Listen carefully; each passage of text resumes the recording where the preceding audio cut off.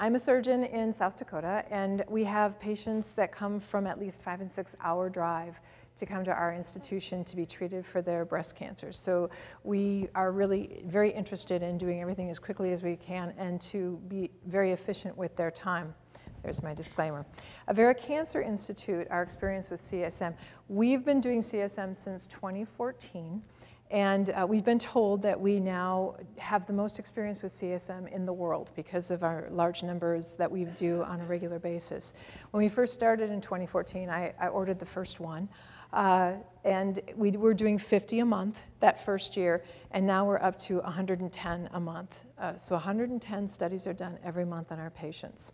We have a total of 3,900. Oh, thank you. It's a good thing I have these things. I earned these. This is what happens when you get older.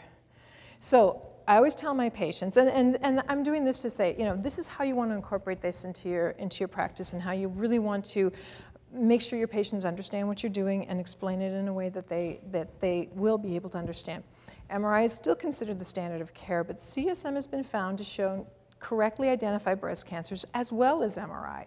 It's similar to MRI and can be done serially for surveillance, which we do. There are a few false positives, and certainly I see that in my practice. I have not been a big fan of MRI because of those false positives that we were struggling with, especially when we first started doing them. They're easier for the radiologist to read, and we get that result right away.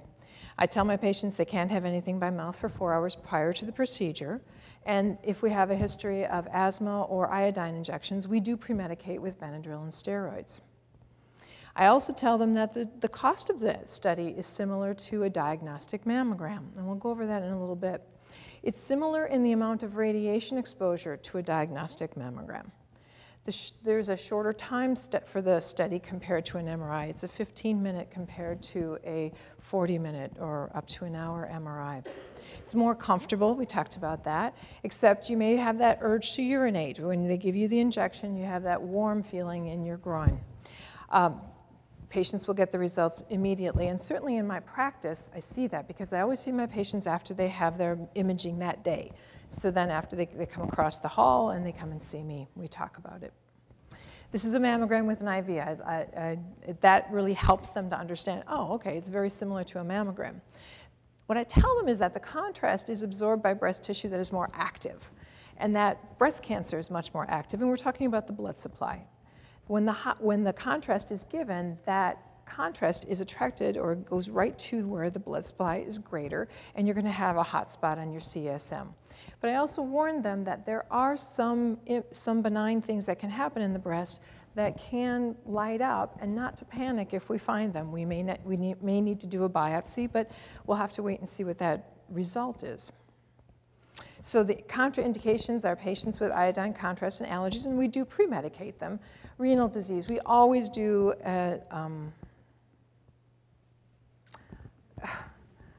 why did it just go? GFR before we give this. And certainly in my patients in their 70s and 80s, I want to make sure that their GFR is working properly. And when they're healthy, that's really not an issue. And then for implants, we're working with them, but we tend to stay away from that. So for indications, I use it for new diagnosis of breast cancer, for neoadjuvant chemotherapy, both in the endocrine as well as the adjuvant chemo, palpable breast mass, dense breast tissue on mammogram with nodularity on a physical exam, and I also use it for surveillance after breast conservation surgery. So for our breast cancer diagnoses, here's an example. We have a 52-year-old woman with a strong family history. She had a negative mammogram, but 10 months later she shows up with a palpable mass. And you can certainly see on her mammograms, she's got very dense breasts. Can you see the cancer? Anyone? So she was recommended, she had a diagnostic mammogram, and you can see the radiologist went crazy and they said, okay, we're worried about this, we're worried about that, there's lots going on in this. She was recommended for an ultrasound, and there's her ultrasound. So now we see that there is definitely something that needs to be evaluated. Well, in our center, she was referred, and the radiologist recommended that she have a CESM. So this is what her contrast looked like. So her left breast, the left breast with the known cancer is right there, but we also found another cancer on the right. Both of them were biopsied, and both of them were grade 3 invasive ductal carcinomas. So for our neoadjuvant example, we have a patient who once again has very dense breasts. Can you see the breast cancer? She is a 50-year-old female with no personal history of cancer, family history of breast cancer at a maternal aunt at age 39. In 2014, she presented with a right palpable breast mass and a right axillary mass. Her diagnostic mammogram was performed. Those are her diagnostics. And again, I struggled to see, you can see her little markers showing where her mass is or where her palpable lump is, but I can't even pick that out. She had biopsies recommended to both areas, and she was found to have an invasive ductal carcinoma, and then her lymph node was also found to be positive for metastatic adenocarcinoma. So we did contrast enhanced on her, and what I want you to look at is this is my control. This is the left breast. This is her contrast on the left. This is her contrast on the right. Her whole breast is full of breast cancer. And this is her normal left. This is her left with the cancer. You really can't tell the difference, but the contrast really helped show that that breast is entirely taken over by this breast cancer. But after her neoadjuvant chemotherapy, look what happened to the right breast. This is her right breast prior. This is the contrast study. This is not her regular mammogram. This is the contrast. This is after her neoadjuvant chemotherapy. So a remarkable improvement. And we really see that this is done very well. For diagnostic challenges in my patients, here's a 52-year-old woman who's an MD. So that's always challenging, right? She has a mother who developed breast cancer at the age of 70. So she has some history, not terribly challenging, but she has no known mutation. She's already had herself tested. A real issue with her is at 52, she has terrible problems with her hormones, and she finds that when she's not taking hormone replacement, she can't think. She really struggles, and so at 52, she says, I have to take hormone replacement, and she notices there's a huge difference in how she functions in the office. So she comes, and these are her mammograms, and she came to me after she'd had some imaging, and they found some areas that were abnormal. And she went back for ultrasounds of both breasts, mag views of both, and then they found out 6 months later that they hadn't magged everything that they found, and so now she's having issues with her radiologist and trust, and so she came to me, and what should I do? And so I thought, okay, I have a woman here who isn't going to stop taking hormones, so her breasts aren't going to get less dense. They're going to stay their density. And I have to work with that. But I really don't know how we're ever going to get a good look at these breasts with these mammograms. So I offered her contrast enhanced. And that's what she looked like. And she was very happy. And so this really helped a lot to just get rid of everything and clear the field and make sure that we're on the right track. And we can start to monitor her now. So my management plan for her is that I will see her yearly and do a physical exam. We will do yearly screening digital mammograms. I'll evaluate and discuss her need for hormonal replacement every year. If she has any abnormalities next year, I'm going to go ahead and get another contrast enhanced. If it's normal, I'll probably wait till the following year. Maybe get one every 2 years, every 3 years, but we'll always have that discussion. But my contrast is going to be my backup should we find any abnormalities in her next mammogram. Here's another patient, a 63-year-old woman I've taken care of since 2006 when she was diagnosed with a left invasive ductal carcinoma. She had adjuvant whole breast radiation therapy after a lumpectomy, and then she declined endocrine therapy.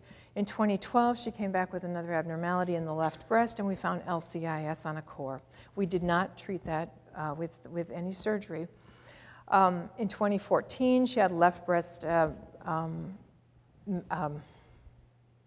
breast mass with thickening. So I felt it and I thought, I'm not that worried about it. I think it's post-radiation changes, but it's a little bit late to start having post-radiation changes. So we ordered a mammogram, and she has this really dense area. You can see this is where she's had some surgical defect and from the radiation. So she's pulled in on that side. Ultrasound was really challenging because we see that this is the surgical site, and it looks very suspicious that something's going on. But her contrast was done, and it really helped to figure this all out. So for her contrast study, this area, this is on her right, this is her left, but we did an MLO, so nothing lit up. And we had to do a little bit of extra views just so that we could get into that area. And again, we're not finding anything in this area where they were so worried. So my management plan for her is that we're going to do yearly physical exams. She's in my high-risk clinic. She keeps doing crazy things, so I have to keep an eye on her. We'll do yearly mammograms, and we'll do screening because she's past her 5 years of breast cancer treatment. I will do a CESM for any screening or clinical abnormalities now, and then we'll get another one in 2 to 3 years just to make sure that we're not missing anything. So when I use my CESM, I use them for patients with advanced age or mobility issues, just like you do. I use them for women who are at risk who refuse an MRI. And in my institution, well, I'm sure we all have patients where getting an MRI, even though you have insurance, can have some real financial burdens. Because there are a lot of insurance companies that only pay for an MRI after you've met your deductible. So if you haven't met your deductible that year, you're going to have to pay out of pocket. And so for some women, that's a huge burden, especially when they're getting one every year. So I partner with my patients. If this is a burden for them and financials are a real problem, we'll talk about, should we do a contrast enhanced instead of an MRI? Should we get an MRI on the year that you've met your deductible and now we can have it paid for? But do the contrast instead of this year, maybe do an MRI next year. Women with dense breasts and challenging exams with no other risk factors, and I get plenty of those women in my office where their OBGYNs throw up their hands and say, you better go to the breast surgeon, she knows what she's feeling. I wish I did. So contrast enhanced really helps on those. Nodularity on exam that is not seen on a mammogram or ultrasound. Patients with breast conservation who require yearly advanced imaging post-treatment.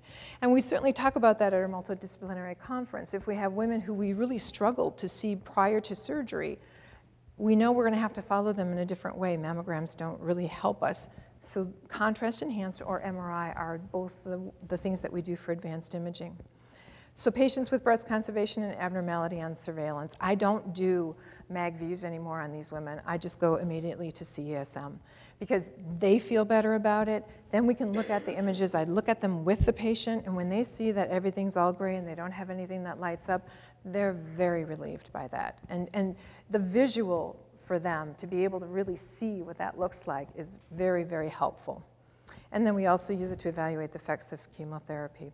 So in conclusion, I think the immediate results definitely decrease anxiety. I see that every day in my office. They can be cost-effective for patients in surveillance, and that needs to be addressed with our patients. And they're an excellent tool for the breast surgeon's toolbox for our workup, for evaluation, treatment, and for surveillance. Thanks for your attention.